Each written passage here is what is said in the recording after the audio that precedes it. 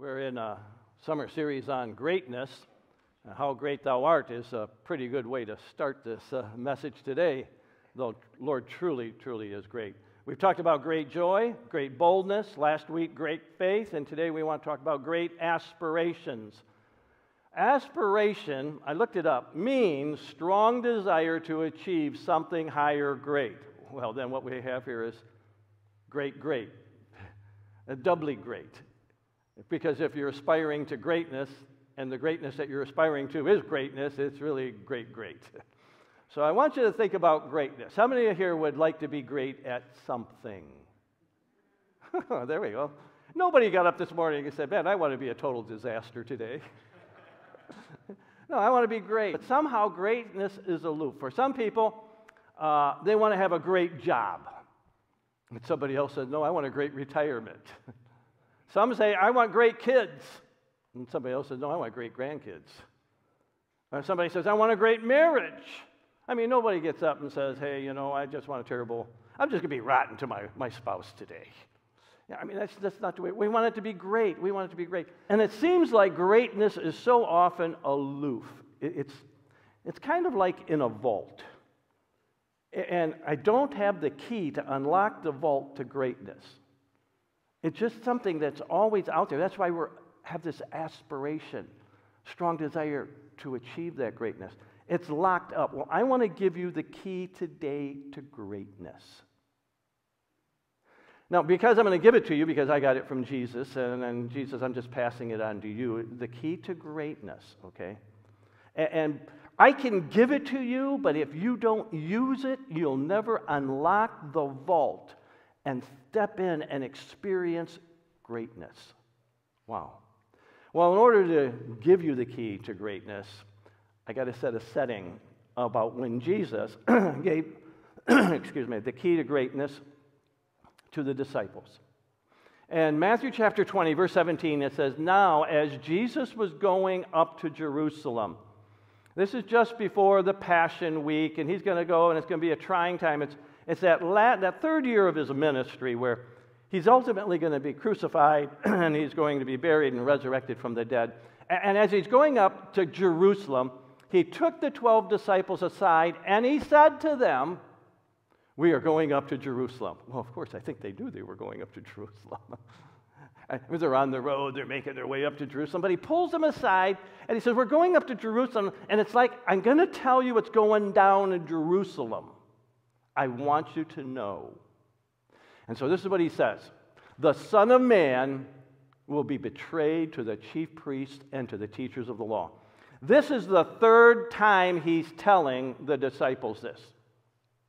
You have it in chapter 16, chapter 17, and here now in chapter 20. The third time it's like he realizes they are not getting it. You ever been like that? I'm kind of like that when I step in front of the refrigerator door and open it up, and I'm looking for the ketchup. And it's sitting right there in front of me. And I look all around, and I finally say, Diane, where'd you put the ketchup? And then I see it, and then I know what's coming. Did you move anything around? That kind of thing. Are you really looking, or are you just glancing and want me to find it for you? That kind of thing. And for some reason, they're just not getting it. He says, the Son of Man, that's a messianic title, goes all the way back to Daniel chapter 7, verse 13. The Son of Man is going to come and reign in a kingdom, literally, here on earth. He says the Son of Man will be betrayed. He doesn't say who the betrayers are, other than he's going to be betrayed to the chief priests and to the teachers of the law. And none of them seem to be asking themselves, well, I wonder if he's talking about me. They don't seem to be asking that question. They must be thinking that somebody else among either the 120 disciples or the 5,000 that saw Jesus perform the miracle of the loaves and the fishes. They must be thinking of somebody else, but Jesus is telling them that he's going to be betrayed. Now this is like sharing some very sensitive information, don't you think? He's had this bottled up inside. He knows this is his mission. He's going to go to the cross. He shared it in very vague terms very early on to Nicodemus. As Moses lifted up the serpent in the wilderness, even so must the Son of Man be lifted up. Same title. Very vague, but now he's getting more specific. He says, I'm going to be betrayed. And then Jesus says, and they will condemn him to death. He said, this is the third time he's telling me he's going to die. And he will be turned over to the Gentiles to be mocked and flogged and crucified. Now he's getting very specific. That the Jewish leadership is going to betray him. And they're going to hand him over to the Romans.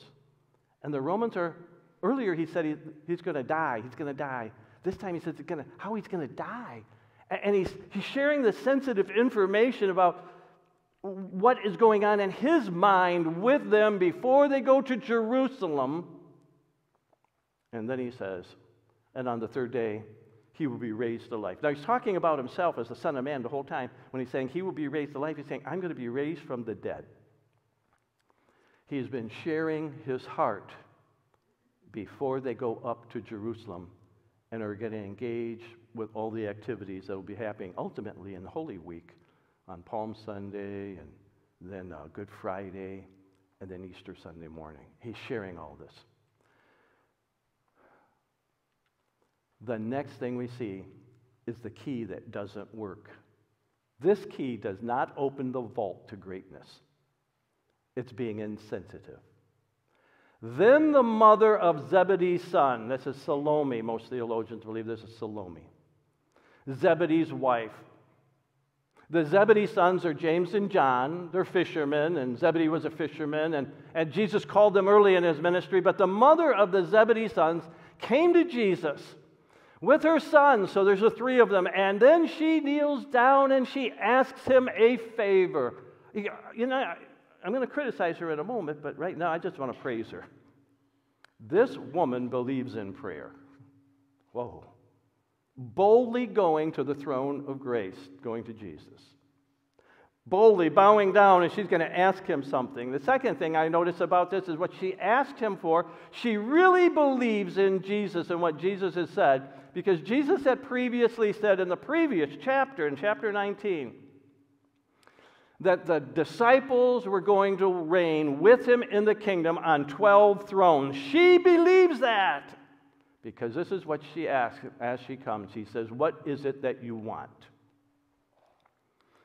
You know what Jesus is saying? What's your aspiration? What are you aspiring? What do you want? And I guess that's kind of a good question if Jesus were here today and looking at you and said, what do you aspire? What do you want? What is it that you want? Do you want your children to come to know Christ? Do you want a strong marriage? Do you want a strong faith? Do you want boldness? Some of the things we've spoken of already. Do you want joy? Do you want to be, you name it, you fill it in. What is it you want? Oh my goodness.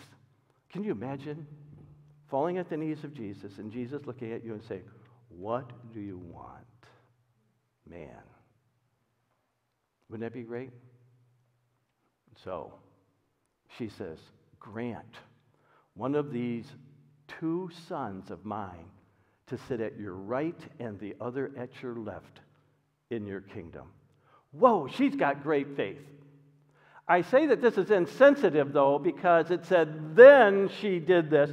She blows off the heart of Jesus. He's been sharing. He's going to die. He's going to suffer. And then he's going to have to be resurrected. And he said that, and all she cares about, she's insensitive to him. And all that she cares about at this moment is her two sons.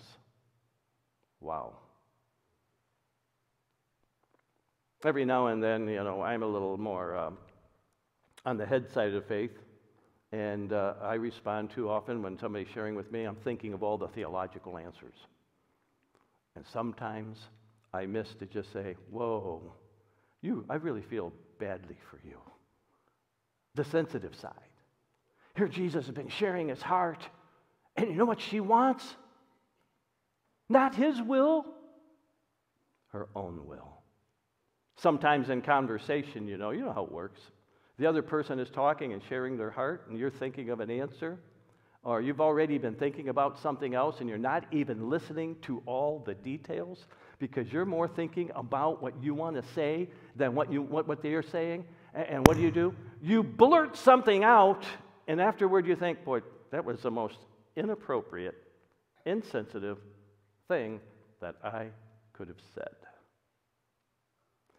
The key of insensitivity, you see, you need a sensitive key to unlock that vault to get to greatness, but she's insensitive here. It takes sensitivity. Jesus said to her in the previous chapter, I tell you the truth. At the renewal of all things, when he sets up his kingdom, the Son of Man will sit on his glorious throne. You who have followed me will also sit on 12 thrones, judging the 12 tribes of Israel. She's only concerned about the thrones. Jesus is more concerned about the cross because the cross precedes the crown. Suffering precedes the reign and the rule and the blessing. She is more concerned about the crown than the suffering he's just mentioned. Sometimes we get things out of order too. We're more concerned about our healing, we're more concerned about our success than we are about the journey through which we have to go to get there. Second key that doesn't work is ignorance. We are often ignorant in what we're doing and fumbling with a key that doesn't fit. It's the wrong key to unlock the vault to all this wonderful greatness that God has for us. He says to her, you don't know what you are asking. Wow. You think sometimes when we got our will so set in our minds that we're praying for things that God does not want us to have? Wow, that's a powerful question. You don't know what you're asking, Jesus said to them. Notice it's them, all three of them. She's speaking up for her two sons. And so she says, you don't even know what you're talking about. Can you drink the cup I am going to drink? It's at this moment, I think that if I had been there, I hope I would have said something like this. What cup? Right? What cup? What are you talking about? What cup am I supposed to drink of that you're going to drink?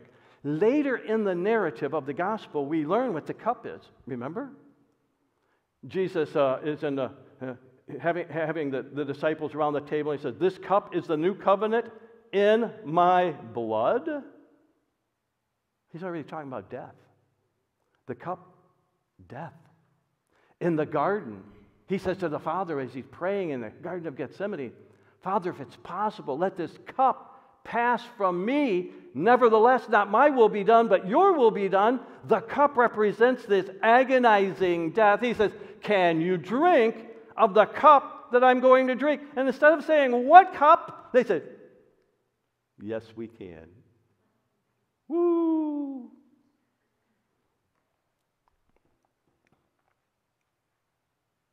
Years ago, before I was even born, my parents went to the Schofield Memorial Baptist Church, and it was on Joy Road in Detroit.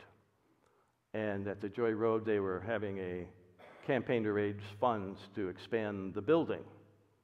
And there were two options to help the church. You could either give a gift, all right, that would go to the building fund, or at that time they were actually asking for loans.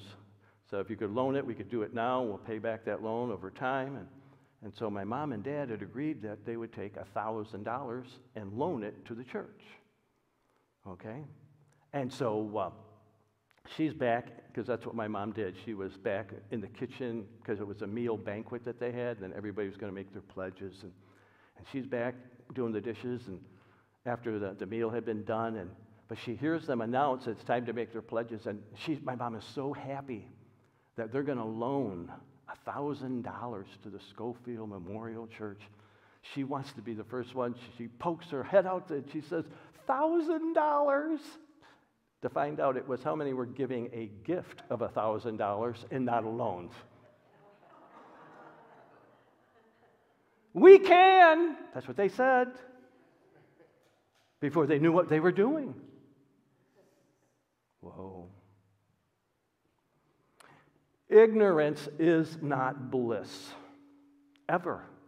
It's never bliss.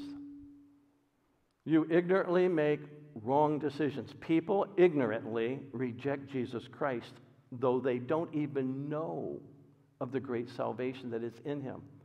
They ignorantly go over the cliff into perdition and eternity without Christ out of ignorance. Ignorance. Ignorance is not the key that opens the vault to greatness. It never is. You need to know. You need to know. You need to know. Jesus said to them, okay, you will indeed drink from my cup. Ooh. Now, I'm not sure they know yet. But just fast forward. It's Good Friday. Jesus is on a cross. And instead of two thrones, there are two crosses side by side. Salome is there with Mary and John, her son, John the Apostle. They're there watching. I think she's starting to realize this is the cup. This is the cup that Jesus says that my sons will participate. When they said, we can. We can. Her son James will become the first martyr of the church. Her son John will die a lonely man on the Isle of Patmos, exiled by the Roman Empire, but he'll have a visit from Jesus to write the book of the Revelation. Wow. Life is not going to be easy. Jesus never promised us an easy life. You do get that, right? I remember years ago there was the gospel tract, God has a wonderful plan for your life. Oh, really? They obviously didn't read the gospels that I've read because he said, take up your cross. That's not easy. But it is very rewarding because at the end it brings eternal life. It brings eternal life. You will indeed drink from the cup, but to sit at my right hand and my left is not for me to grant. Jesus is saying, wait, it's my Father in heaven. He says, these places belong to those for whom they have been prepared by my Father. Do you notice it doesn't even say it's among the 12? Can you imagine? Jesus said, there's going to be 12 thrones. They're going to rule with me. But he doesn't say any of those 12 thrones are on his right or his left. I don't know. Maybe it'll be Billy Graham on his right, Mother Teresa on his left. I don't know. But he's telling us here, listen, God has a plan. The Father has a plan for everyone, and somebody is in that number to be on the right and the left, and God has a plan for you too. He does. If you know Jesus as your Savior, you're going to rule and reign with him. We are a kingdom of priests before our God. We are. And we're going to rule and reign with Jesus. Listen, he's saying, it's for the Father. You don't even know what you're talking about when you ask me for this. Now, here's the next key that doesn't work. It's getting indignant or angry. We are such a passionate people. It says, when the other 10 disciples, they heard this, they were indignant. They got very angry. Why? Because indignant means you're angry because things just aren't fair. That's not right for them to be sitting on the right and the left. You know why they're so angry? Pretty simple answer. It's because they didn't think of it. They didn't think this asked to be on the right or the left. And they're angry. Why, you two guys, what makes you so special that you could be on the right or the left? I want to be there. And so they get angry and indignant with these two brothers, and there's this little thing going on, and sometimes we are the very same way. We're upset that we don't have the popularity that somebody else has. We don't know much of Bible as they do. I can't pray like so-and-so. I can't sing like so-and-so. And then we get down on ourselves. I'm nothing. They got very angry that these two would try to do something and usurp them. to be one up on them. And then Jesus says here, this is a key that doesn't work either. It's worldly aspiration. You try to take the keys of the world's success and open the vault to God's success, and it just doesn't work. Jesus called them together and said, you know that the rulers of the Gentiles lord it over them, and their higher officials exercise authority over them. What you're trying to do is climb the corporate ladder, the government ladder. You're trying to get one on top of the other. And it doesn't matter who you kick and who you knock down so that you can climb and arise and achieve greatness. Remember, the definition of greatness is aspiring to be high or great. And they're trying to climb and be at the top. It is our American way. Bigger is better, right? Higher is the best. We always want to have more people under us than over us. The lady was saying, hey, my son's got 1,000 people under him. Wow, that's wonderful. What's he do? He mows the lawn at the cemetery.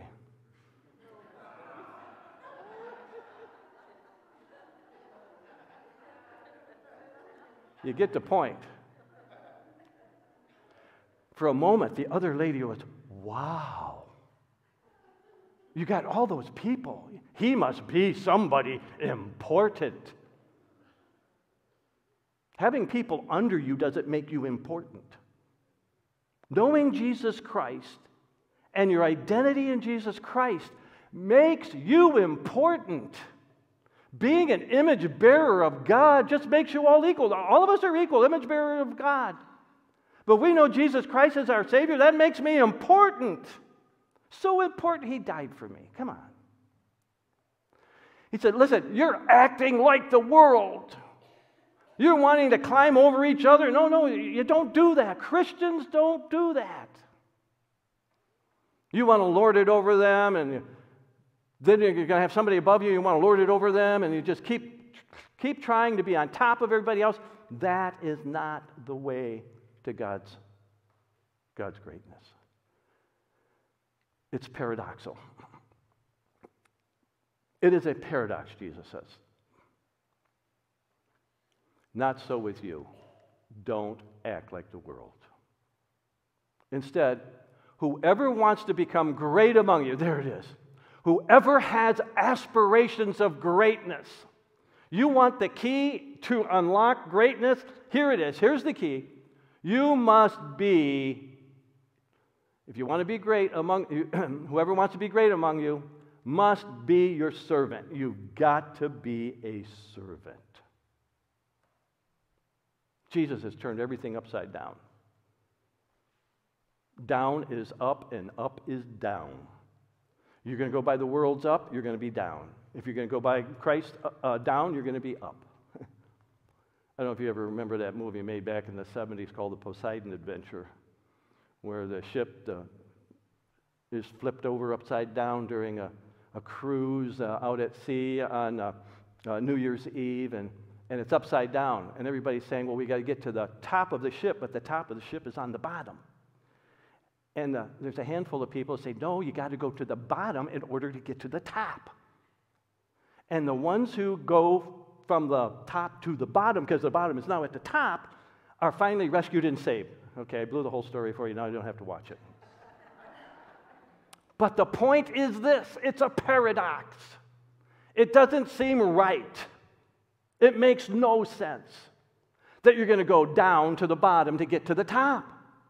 But that's exactly what Jesus is saying. And notice what he says. If you're going to be great, you must be a servant. Most people want greatness that come to them without doing anything to get it. You have to be a servant. You want to unlock that door to greatness, God's greatness? You have to be a servant. You got to think about who you can serve. Notice what he says on the second part. And whoever wants to be first, number one, must be your slave. Ooh. Two words here, they're kind of synonyms, but there's a distinction between the two. Servant, we get the word diaconate from it, deacon. The deacons of the church are servants. They're not leaders, they're servants. But they are leaders because they lead in serving. That's the whole point. Does that make sense? To the world, that makes no sense. But to us in the body of Christ, it makes great sense. It's servant leadership. Now, you can be a servant and not be a slave. You just volunteer to serve, okay? I mean, you go to the restaurant and you got a waiter, and the waiter is serving you, and he voluntarily is serving you, okay? That's what he's doing. He's not your slave. But the word slave implies ownership. You want to be free, and Jesus, no. Listen, if you want to be great, you serve as if they are your owner. Whoa. You see, most people want to be served. They want their kids to be good to them. They want their spouse to be good to them. They want their employer to be good to them. They have this idea of greatness. A great job means, hey, everybody does for me. Great marriage, everybody does for me. And it's all backwards. Jesus said, if you want to be great, you got to serve. Don't think about what you can get, think about what you can give. I think we had a president that said that. Ask not what your country can do for you, but what can you do for your country? Famous statement. Listen, it's what Jesus is teaching. You want to be the slave. This is so paradoxical. The world cannot wrap its head around this.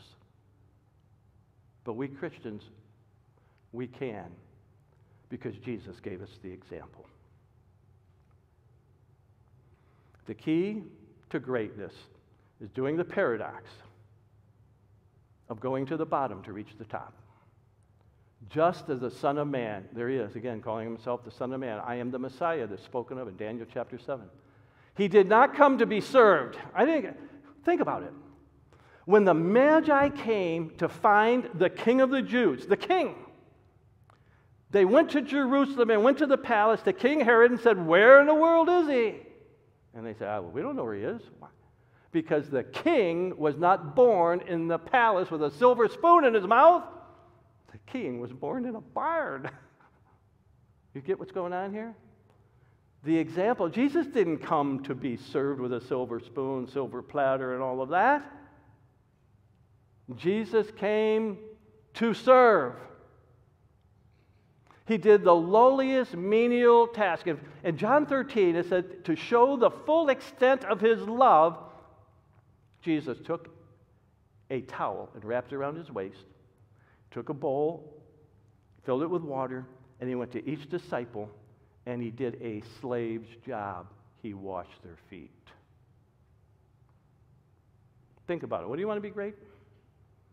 You want to be a great parent? What are you doing? Inputting into your child's life. How are you serving? You want to have a great marriage? What are you doing to put into the marriage to make it great? You want to have a great job? What are you doing to put into the job? Jesus wrapped it around. He went to the disciples and he washed their feet. How humbling and humiliating a task. They all should have been washing Jesus' feet. But Jesus knew the principle. It's a paradox. In order to be great in God's sight, you've got to be the least. Instead of being the executive or a CEO at a major corporation, you volunteer in a nonprofit organization. Wow. Greatness is not done by being served, but serving. That's what our Walk the Talk was all about. It's about helping people in our community. What's Blessing in a Backpack's all about? Touching somebody else's life that I don't even know. Greatness is not found in championing how wonderful, spiking the football in the end zone, flashing number 1 because I made the winning basket. It's none of that junk. Jesus came not to be served, but to serve. I think it'll change everything in your life if you could just grab this paradox and say, it is not about me. It's not about me. It's all about him. And to give his life a ransom for many. This is where it gets really, really tough.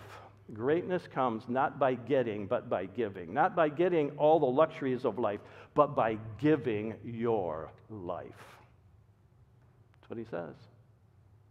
To give his life a ransom. Now, a ransom is the payment to set somebody free. You're willing to pay. It's going to cost you. It's going to cost you to open the vault to greatness. It's going to cost you your life. You've got to surrender all to him. You've got to take up your cross and die daily, Jesus said. The word ransom was used for when a slave was bought on the slave market in the Roman Empire. Somebody paid the price to take ownership. Jesus paid the price to take ownership of me. But Jesus says it's for freedom that Christ has set us free. So that we, in our freedom, will voluntarily worship and serve him. We'll serve him. Look what's happening here. I'm going to wrap this up. The mother put her sons above Christ. She really did. She wanted her will. She was insensitive and blowing off what he was talking about. The sons put themselves equal with Christ. Oh yeah, what you can do, we can do. The 10 became jealous of the 2. They actually became indignant and angry because they had a better idea. But Jesus put all above himself. Wow. He put everybody above himself. Here's the question. Where do you put you? Where do you put you? Where do you put you? What are your aspirations? What do you really want? If Jesus were here and said, what do you want? What do you want? What is it that you want? Here's the point of the whole thing. You can be great. You can be great. Look at the person next to you and say, you can be great. Yeah. Some of you smiled because you didn't believe that. Now turn to him and say, you really believe it? You can be great. You can be great. All right, now, here's the catch. This is the key that opens the vault. It's a paradox. You can't use all the other keys in this world. None of them work. None of those keys open the vault to get you into the greatness that God has for you. God has a greatness just for you, but you have to be truly great, you have to become small. That makes no sense, I know, to the world. But you have to be small. To be truly great, I'm telling you right now, it may cost you your all. It may cost you everything to be great. No, but here's the key. You'll be a success. Here's the reward. Humble yourselves before the Lord, and he will lift you up. Isn't that great? Here, you're on your way to the bottom, and as you're going down, God's got you in his hand. So you think you're going down, but he keeps lifting you up. The whole time you're going down, but he's just pushing you up all the way. You're going down, man, but his hand's bigger than your hand, so he keeps pushing you. You keep rising higher and higher, and the harder you try to go down, the higher and higher he keeps pushing you up. And the Apostle Paul put it this way. Let this mind be in you, which was also in Christ Jesus, who being in the very form of God, thought it not robbery to be equal with God. Now that phrase, thought it not robbery to be equal with God, is he didn't think he had to snatch after and take possession of being God because he was God. Let this mind be in you, which was also in Christ Jesus, who being in the very form of God, did not think he had to seize being like God, but was made in the fashion as a man. He was made in the likeness of men. You know why likeness? Because he didn't have sin. He was perfect human. And being found in fashion as a man, here's the key word, he humbled himself. He humbled himself to become a servant. To become a servant. That's what the text says. You want to be great? You got to be small. You got to be a servant. You got to be a slave. He humbled himself and became obedient unto death. That's what Jesus was talking about in this passage. I take up my cross daily and I die to myself and I live for Jesus. Became obedient unto death. Wherefore God has highly exalted him and given him a name above every name. That's what it says here. You humble yourself and God will lift you up. Wherefore God has highly exalted him and given him a name above every name, that at the name of Jesus every knee shall bow in heaven, on earth, and under the earth, and every tongue shall confess that Jesus Christ is Lord, to the glory of God. Hallelujah. Philippians chapter 2, 5 through 12. Wow. You know what Jesus is saying? I set you the example. Do as I have done. Listen, I humbled myself all the way down until they killed me. And God raised me from the dead and raised me up and exalted me. Listen. It's a paradox.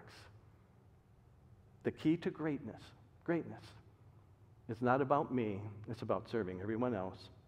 Isn't that what Jesus told us? To love the Lord your God with all your heart, with all your soul, with all your mind, with all your might, okay, and all your strength. And love your neighbor as yourself. That love always sacrifices. It's always about the other. I used to have the expression, me third. God first, other seconds, me third, I'm last. When we have that attitude, we will find that greatness that we aspire to. Let's pray. Father in heaven, these are powerful words from our Savior. Help us to believe them with such trust and confidence that we act on them. Now that we know to actually use this key to aspiring to greatness and unlock the greatness you have for us. Help us do this, we pray, in Jesus' name. Amen.